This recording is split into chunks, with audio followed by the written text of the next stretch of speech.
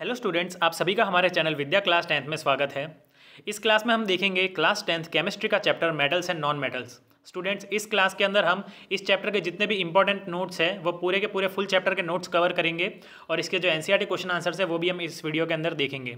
Students, ये notes बहुत ही ज़्यादा इफेक्टिव है और आपको एग्जाम के अंदर हाई स्कोर करने में बहुत ही ज़्यादा हेल्प करेंगे।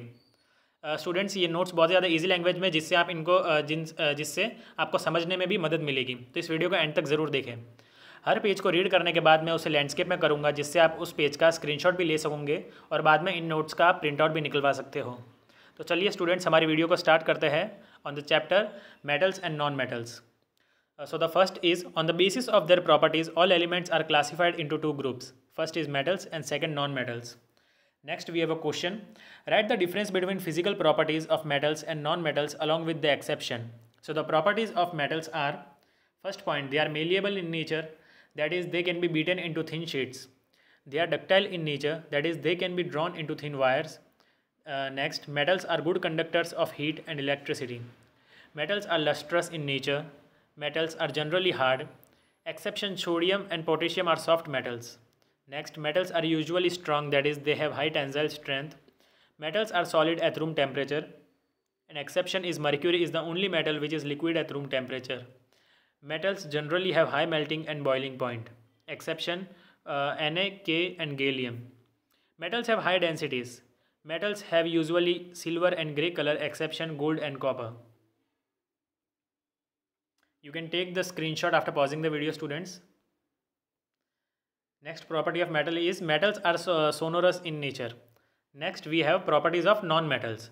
So properties of non-metals are non-malleable, they are non-ductile, they are bad conductors of heat and electricity. Exception, graphite is a non-metal which is a good conductor of electricity. Diamond is a good conductor of heat. Non-metals are non-lustrous. Exception, diamond and iodine. Non-metals are generally soft. Exception, diamond is the hardest substance.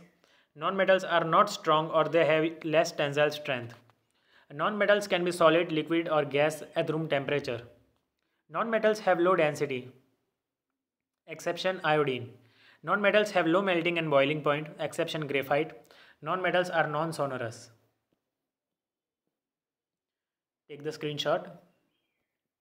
Next, chemical properties of metals.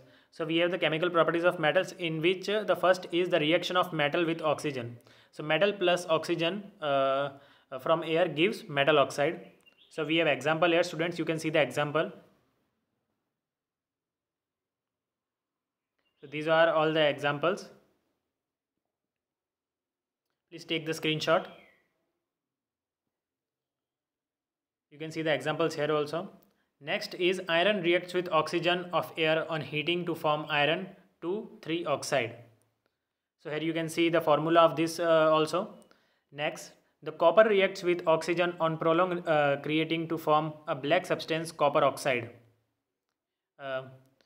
You can see the formula.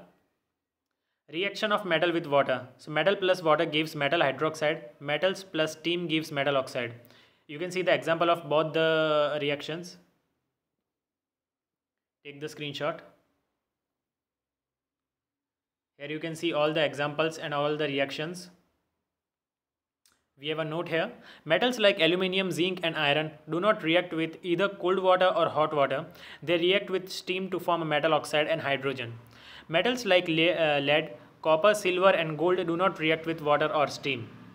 Next, reaction of metals with diluted acids. Metals plus diluted acid gives metal salt plus hydrogen. You can see the examples and reactions. Take the screenshot. Next we have a note. Metals react with diluted sulfuric acid to give metal sulfates and hydrogen gas. Next point, when metals react with diluted nitric acid, when hydrogen gas is not evolved, because as soon as hydrogen gas is formed in the acid, nitric acid oxidizes this hydrogen to water. Very dilute nitric acid, however, reacts with magnesium and manganese metals to evolve hydrogen gas. You can see the reaction. Aqua regia. It is a freshly prepared mixture of 1 part of concentrated nitric acid and 3 parts of concentrated hydrochloric acid. you can see 1 part of concentrated HNO3 and 3 parts of concentrated HCl. It is a highly corrosive fuming liquid which can dissolve even gold and platinum metals. Next, reactivity series of metals. The arrangement of metal in a vertical column in order of their decreasing activity is called reactivity series of metals. So we have first the most reactive is starting from the potassium is most reactive, then it reduces sodium, calcium, magnesium. Then we have aluminium, zinc, iron, tin, lead. Then we have the less active metals which are hydrogen, copper, mercury, silver and gold.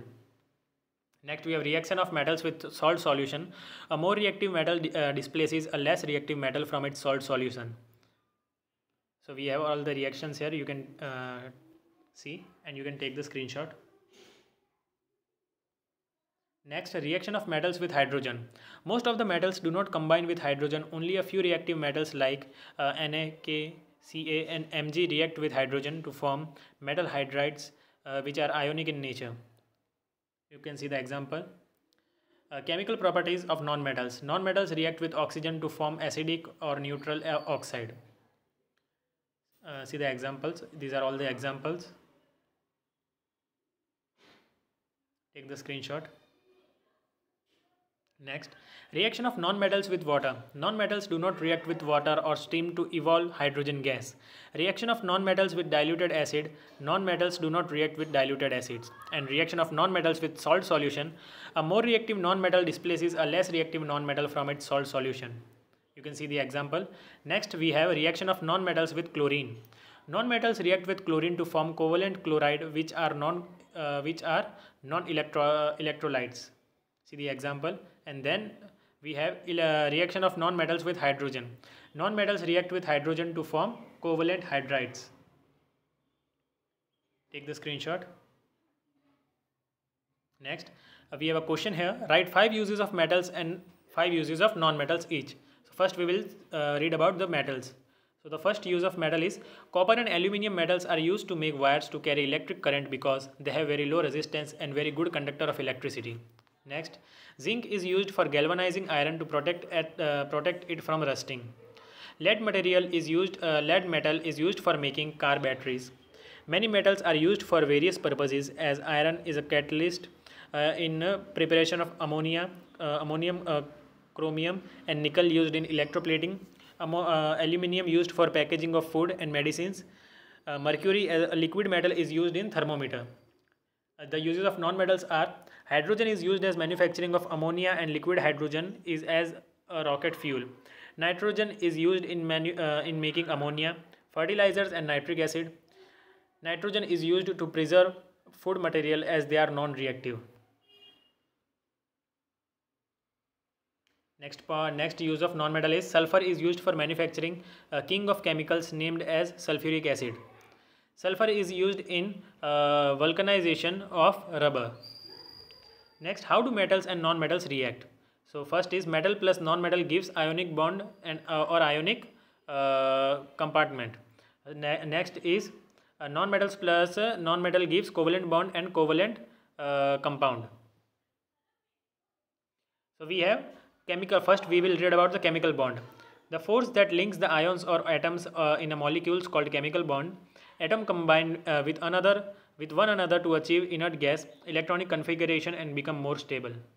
An atom can achieve inert gas electronic configuration in 3 ways. First, by losing one or more electrons, by gaining one or more electrons, and by sharing one or more electrons. Next topic we have types of chemical bonds, ionic bond and covalent bond. Take the screenshot. First is ionic bond. The chemical bond formed by the transfer of electrons from one atom to another is known as ionic bond. So we have a note. It is formed when a metal reacts with the non-metal. You can see all the examples and reactions. Next we have a question. Write the electron dot structure showing bond formation in calcium oxide, potassium chloride and sodium oxide. You can see the electron dot structure, students, here.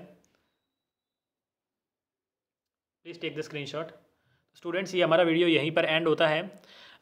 पूरा chapter एक ही part के अंदर नहीं होगा, वरना ये video बहुत ज़्यादा लेंथी हो जाएगा. इसको हम तो कुछ कुछ 10-10 मिनट्स के पार्ट के अंदर डिवाइड करके बनाएंगे। तो इसका जो नेक्स्ट पार्ट है वो भी बहुत जल्दी आएगा। स्टूडेंट्स, अगर आपको हमारा ये वीडियो अच्छा लगा हो तो प्लीज़ इस वीडियो को लाइक कीजिए और हमारे चैनल को सब्सक्राइब कीजिए।